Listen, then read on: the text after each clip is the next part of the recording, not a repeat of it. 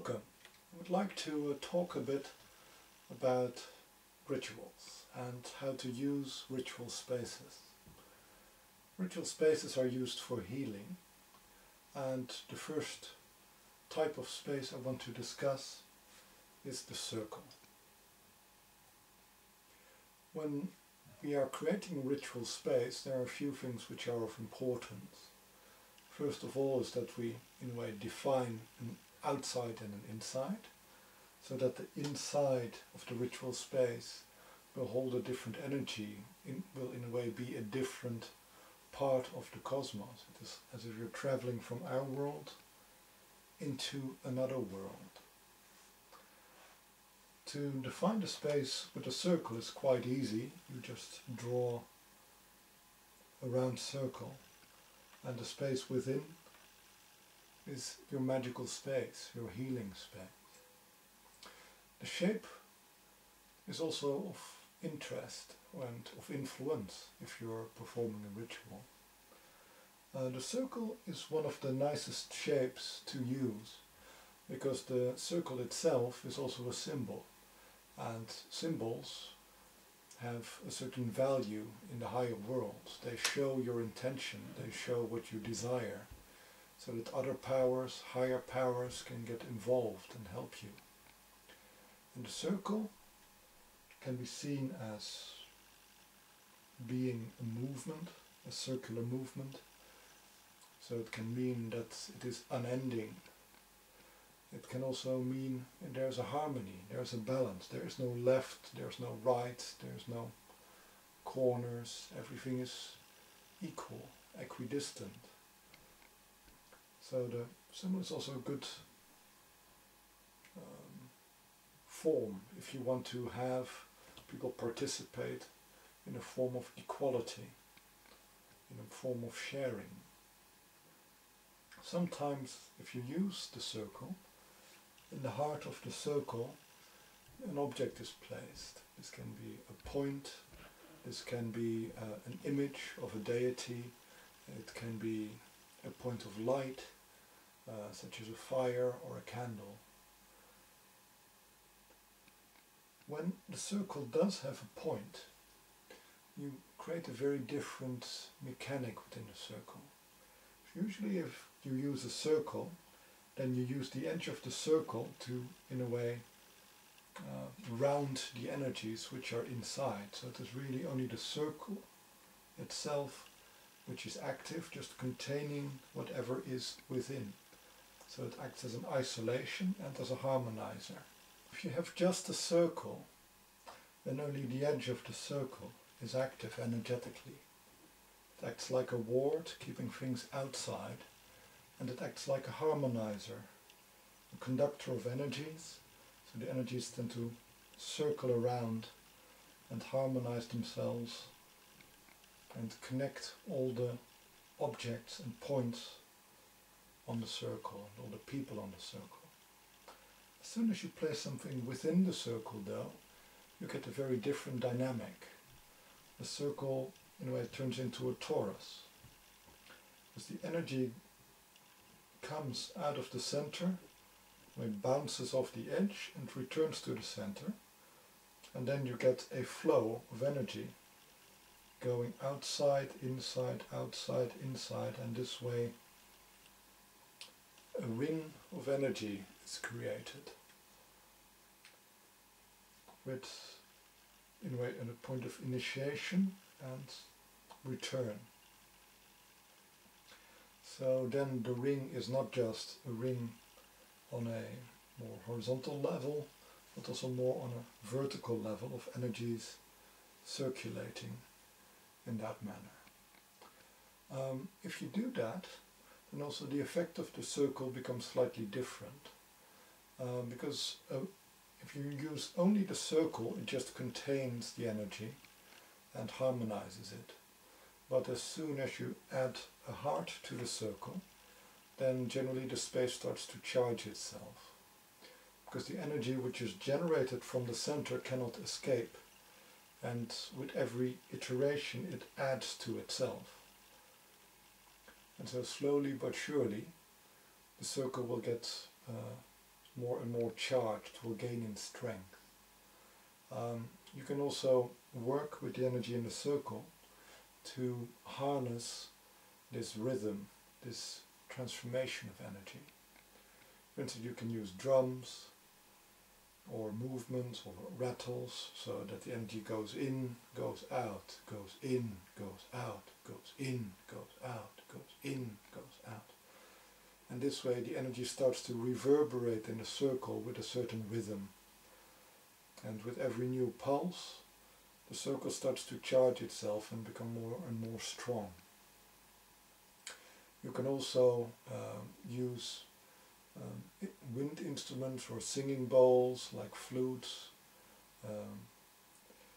or other things to alter the vibration. So instead of wanting to increase the energy of the circle, you in a way go into a higher and higher pitch. And every time you do that, you make the energy more ethereal, more high, all the way onto the astral, the longer you work with the circle. So in a way you usually start the sounds relatively low and then you make them higher and higher in a way to build the circle into a cone, into something which is reaching towards the higher worlds, towards the higher elements, as the energy in the circle doesn't become merely stronger but also of a higher vibration. So if you use the singing bowls or the other wind instruments like flutes, then generally you use it also to reach out as a group. You want to invite a higher power to share with you, to be with you. And often this is also combined with the use of fire in the center, because fire is also the symbol of the higher power, the higher elements, the power of transformation, the power of divinity, which you're looking for. And if, on the contrary, you tend to use rattles and drums, or stamping, or voices like hoo, hoo, hoo, then you're more charging the circle with lower energies. But these lower energies can then be transformed more towards the center, so that the center reaches up, and that the energy coming out of the center becomes of a higher and higher vibration, and ultimately will pull up the energies of everybody and everything within the circle. What is also very important is that the circle is unbroken. As a symbol, by an unbroken circle, you're showing that the energy should be contained, should be maintained there. As soon as you cut the circle, you break the circle, you're in a way saying to the higher worlds, to your guides, to whatever spirits might be watching, it is finished. The energy should be released now. We're done.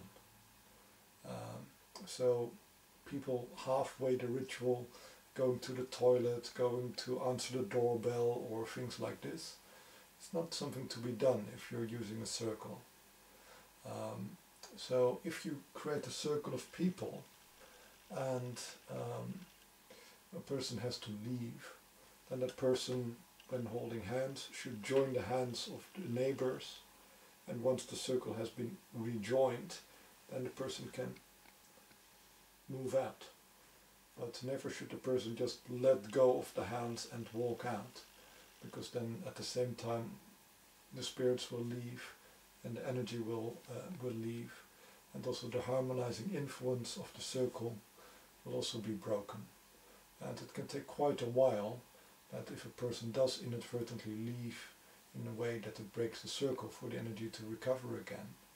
So easily 4 to 5 minutes before you're in a way back to the level as before the person let go of their hand. So the effect of a little disturbance can be quite strong if you're using a circle. So that's something to be cautious of. So adding to the circle is in a way much easier. You can, the person who are waiting from the outside, for instance, if not everybody is there, one person elects to stay out of the circle to open the door, when everybody is there, they can rejoin the circle by in a way just taking the hands of the people in the circle and inserting themselves into it. Also then you find that new people inserted in the circle won't have the same vibration, but because the energy is moving around, they catch up quite quickly, and usually within 2 minutes the energy is already fine. They're a full part of the circle. But also while they're integrating, the circle keeps on continuing strength, while if a person actually leaves, then it loses strength and has to build up to the same level again. Another thing why it is important not to break the circle is also that certain spirits are attracted to energies, and if you have an enclosed space, build up the energy, and if energy is leaking out, that means that spirits can also feed on it, not just from the outside, but also to go into your ritual space and try to feed on the energy there, or even to control the energy there, so that the energy in your healing space might become very different from what you would desire. What is ideal is if that before adding a person to the circle, you can harmonize them, you can clean them a little bit. For instance, with a small meditation, or at least a small cleansing of the aura, so that the person doesn't risk bringing the wrong things within the ritual space. As I said, the circles are one of the more robust forms of ritual space because there's a harmonizing effect. It's not the same as a real cleansing effect, but minor impurities, minor problems get compensated by using the circle form. So it is one of the safest forms also to use in your rituals. Thank you for paying attention, and please also watch the other videos on the other forms we can use in creating a ritual space or healings.